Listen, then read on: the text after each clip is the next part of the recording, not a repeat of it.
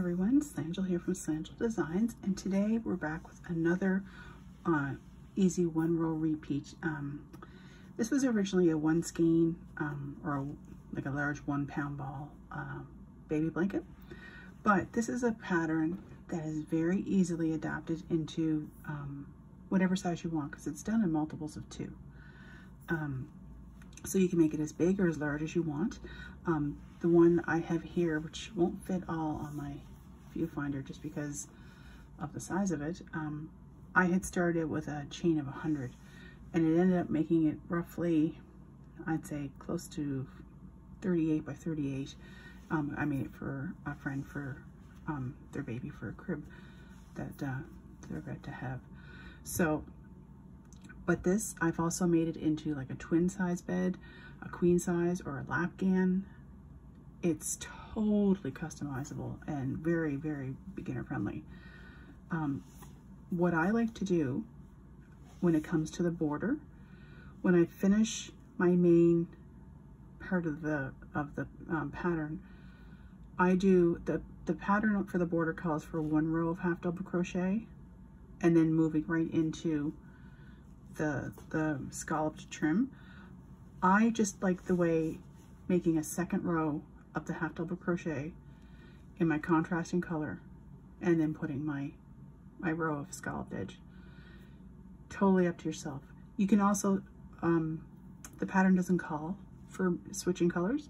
I just think it makes a nice little contrast and just makes everything pop a little bit better.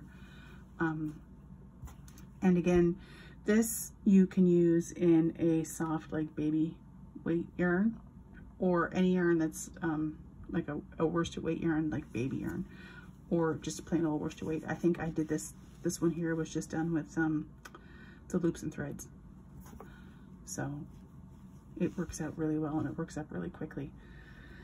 For this pattern, you're going to need a 5.5 millimeter or a US I9 hook. If you're making if you're following the pattern like to a T and you're making it for a baby, you're going to need one of the big 1 pound balls of yarn. It's a one ball project, but then again, you're not going to have the contrasting color if that's how you're going to do it, and it'll also depend on your tension. But you should be able to squeak it through with just the one of the 1 pound ball. Okay, it's done in multiples of 2, so again, as long as you're doing an even number of stitches, like 2, 4, 6, 8, you can make it as big as you want. Okay, all terms used in this pattern are US terminology. So chain, beginning, single crochet, double crochet, skip, the stitch, the half double crochet, slip stitch, fairly straightforward. And again, when I finished mine, it was roughly 38 by 38, and that was starting with 100. The pattern originally calls for starting with 84, but I put down 100 because I found the 84 was just a little too small. Okay, so let me set this to the side. It's so soft. And for my sample size, I just have some worsted weight yarn I had left over from other projects, which we know we all have that. So you're going to start with an even number of chains. So again, and if you aren't sure about your tension, just do a quick little sample swatch. Maybe, you know, do a starting chain of 20, do a couple rows of the pattern, see how much that gets you in width and stuff like that, and then do the math on how big you want your blanket to be, and then you can kind of do however many multiples you're going to need. So we're going to start by making our slip knot and attaching our yarn to our hook.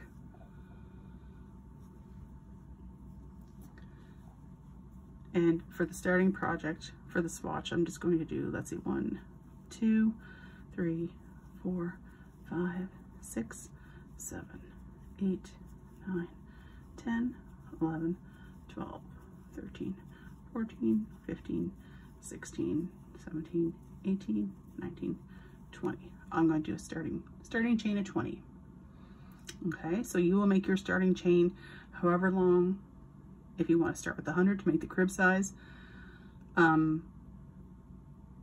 So if I do the math for you roughly, my starting chain of 100 with the border, and that ended up being roughly 38 square.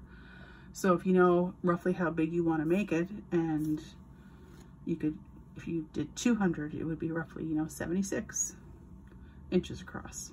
Okay, so starting chain, you got that done.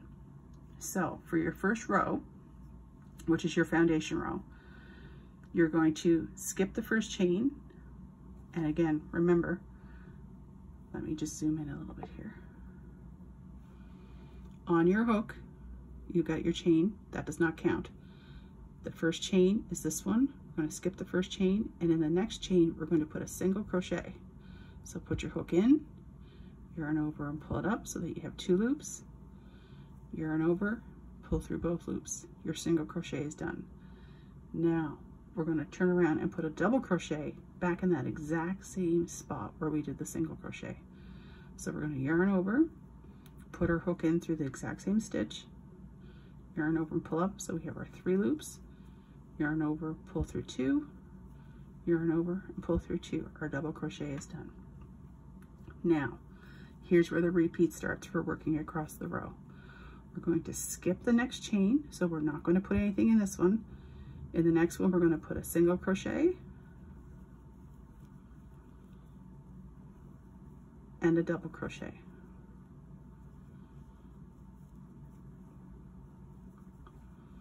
So again, we're going to skip the next stitch. We're not going to put in here. In the next one, we're going to put our hook in, yarn over, pull our loop through, 2 loops on our hook, yarn over through both for our single crochet, yarn over, back into that exact same stitch, yarn over and pull up, and we're going to put a double crochet. And this is what we're going to do till we get to the end. So skip the next one, hook in, yarn over and pull up, 2 loops on your hook, yarn over, pull through both, yarn over, we're going to go back in with our double crochet, put our hook in, yarn over, pull up the loop, and I'm tangled on my yarn. There we go. So we have 3 loops on our hook, yarn over, pull through 2, yarn over, pull through 2, and that's our double crochet.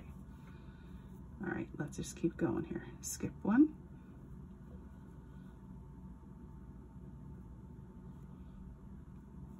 all right,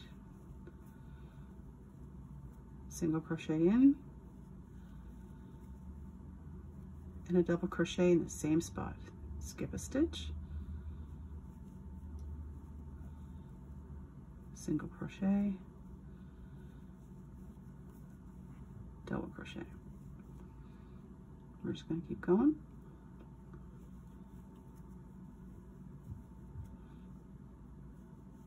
And this is just the foundation row. It's row 2 that becomes the repeat. But there's not really a whole lot of difference, I find, in the rows. And for this too, if you wanted to, you could do so many rows of one color, so many rows of another, and keep swapping. You could alternate every other row. You can totally customize this to make it look how you would like it to look. All right, so we're down to our last 2 stitches, okay? So you should have 2 chain spaces left when you get to the end. Skip a chain, and in the last one, you're going to put a single crochet. So that's the only difference. So skip your stitch, in the last one, single crochet. And that finishes row 1. All right. So here's what it'll look like after the end of row 1. So then you're going to chain 1, turn your work, and now row 2 is going to be the row that you're going to repeat till you have the length of your desired project. So what you're going to do, the chain 1 does not count as a stitch, okay? Back in this, so you can see here, back in here, you're going to put a single crochet and a double crochet.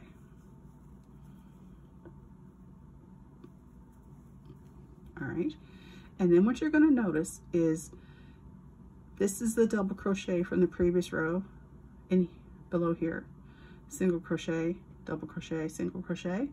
You're throughout the whole project are only going to be putting your stitches in the single crochet from the row below. So essentially what you're going to do is skip the stitch in here put a single crochet and a double crochet, skip the next stitch into this one here, single,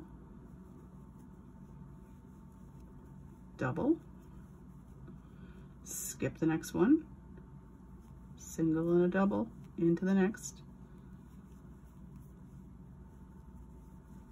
and just repeat this across. So you're always skipping the double crochet, and by stacking essentially this the 2 stitches on top of the ones below in such a way, you end up basically having a single crochet sitting somewhat on top of the double and the double sitting on top of the single, so that you end up with a even looking fabric. There's no like higher edges than the other. So we're gonna go single, double. So then you're down to your last 2. We're going to skip the next stitch, and in this one we're going to put our single crochet. You're going to chain 1, turn your work, and you're going to repeat what you just did. You're going to put a single crochet right back in this first stitch, followed by a double,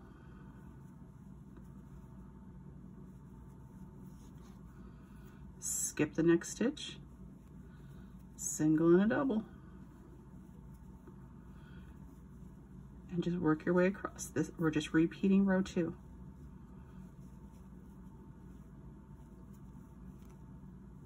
And I will put the links to the single and double crochet tutorials in the description box.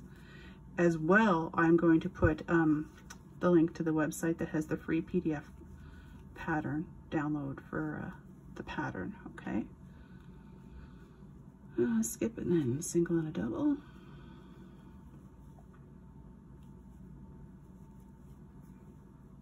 So you're going to repeat row 2, which once you get going, pretty straightforward, okay? You're going to repeat that row until you have your project the length you want it to be, okay? Let me just get to the end of the row here. And once you get going too, it can go fairly quickly because it kind of becomes, so skip and then a single crochet in the end. See? That's what it ends up looking like. It's almost like little tiny shells that kind of, one goes angled up this way and one angles up that way when you work your way back. So it ends up being a fairly nice, and it's super, super nice when it's with the baby, the soft baby yarn. It's really, really cozy. So I'm gonna, if you want to put me on pause there for a minute, I'm going to go and do a couple more rows, and I'll come back and I'll show you how to do the border. Be right back. Okay, welcome back. So this would be to the point where you would have your main part of the project done and you were looking to do your border. Now I just have a small little sample size, so we're going to try to demonstrate the border here with what we've got. So for the first row of the border, and you'll be going by, if you download the PDF, you'll have a, I'm just going by my written notes of what I got here. You're going to be going by the nice printout instructions. So what you're going to do is chain 1, and that does not count as your stitch. You're going to turn your work, and you're going to work a half double crochet in each stitch across. So half double crochet is yarn over, put your hook in to the stitch, yarn over, pull up, yarn over, pull through all 3.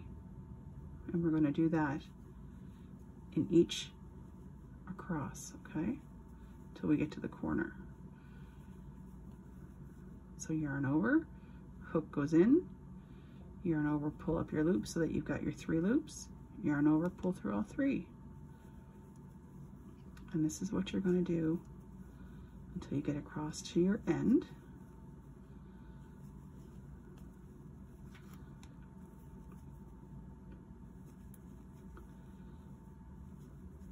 And this is where I would have swapped my colors to give that row of contrast.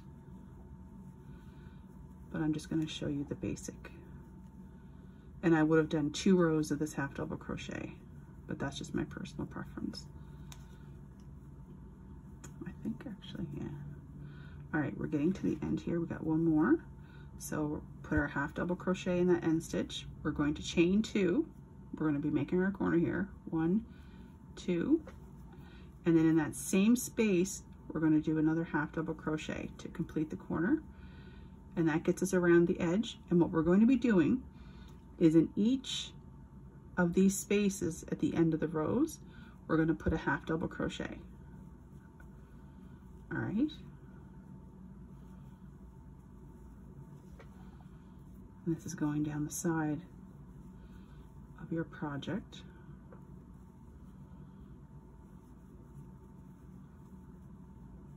And then when we get to the end,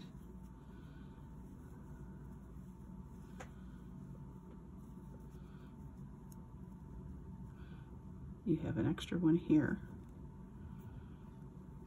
which is pretty tight because that's part of your starting chain. Get in there. There we go. I split my yarn. See if we can just fix it. There we go. Yarn over, I'll pull, and then we're going to chain 2. And then we're going to go back in with a half double crochet. And then we're going to, you're going to find it's kind of tight in here. So I just kind of space them out as best I can and work along the back, the bottom, sorry, this is where your starting chain was.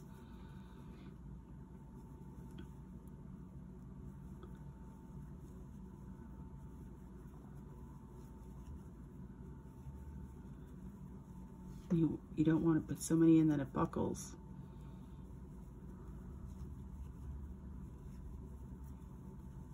You just kind of, I'm going in between the groups.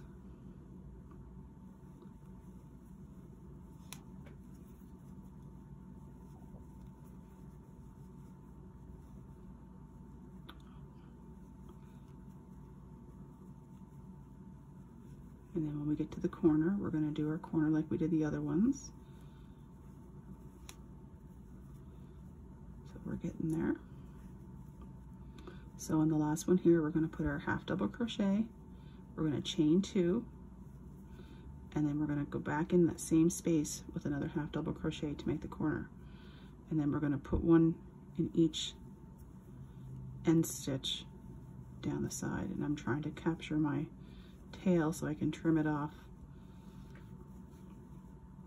and have it be anchored and secured.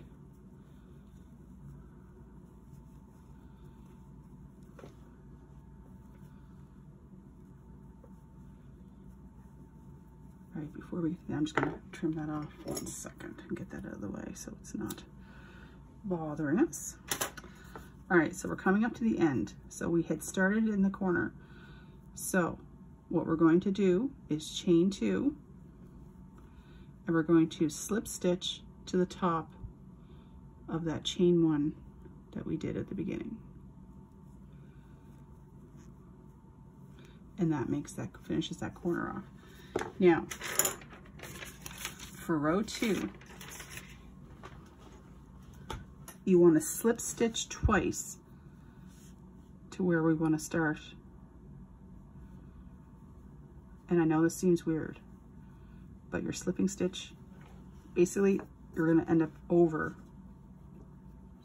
2 stitches from where you just fastened off, okay? So we're going to chain 1, does not count as your first stitch, okay? We're going to go back into the same space with 2 half double crochets. 1,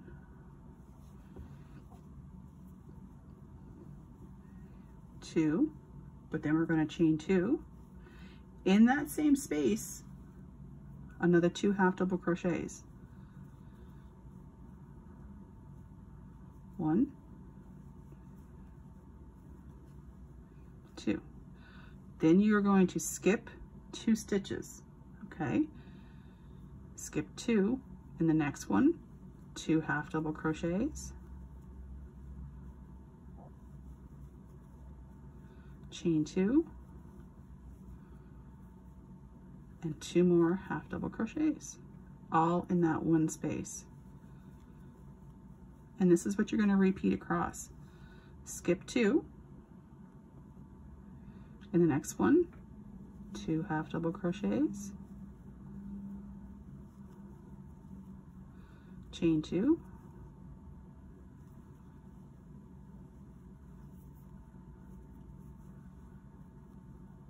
and then 2 more half double crochets, all in the same spot. And this is the repeat that's across.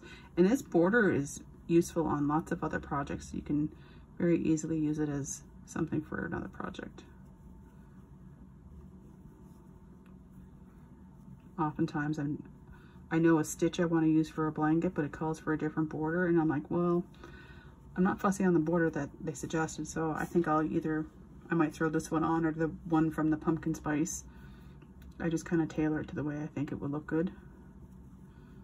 So skip 2, 2 half double crochets, chain 2, and then 2 half double crochets back in the same space. So we're going to skip 2,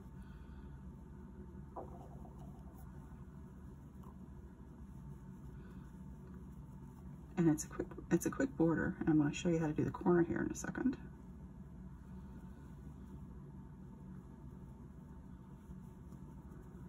All right, so what you're going to do when you get to the corner, you're going to put 4 half double crochets. 1, 2, 3, 4, chain 2, then another 4 half double crochets. 1, 2, 3, and 4.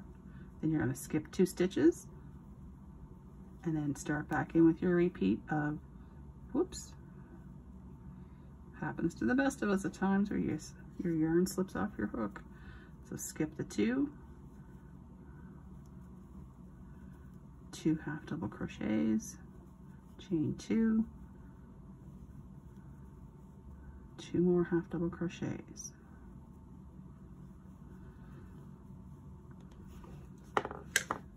So you can see where we came across the top, got our corner done, and then we're working our way down the side. Now I just did a sample, so I don't know how well my numbers are going to line up here. Let's see. 1, 2, oh, we'll be okay, I think. 2 half double crochets, chain 2, 2 half double crochets. Then we're back to our corner. So we're going to repeat how we did our last corner. We're going to put 4 half double crochets. 1, 2,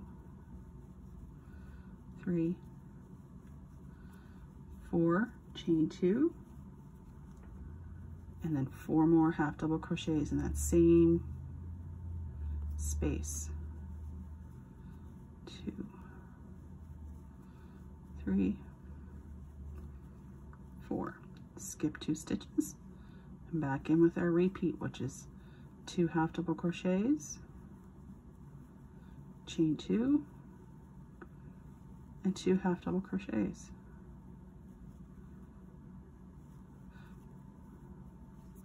And then you can see how we made our way around that other corner.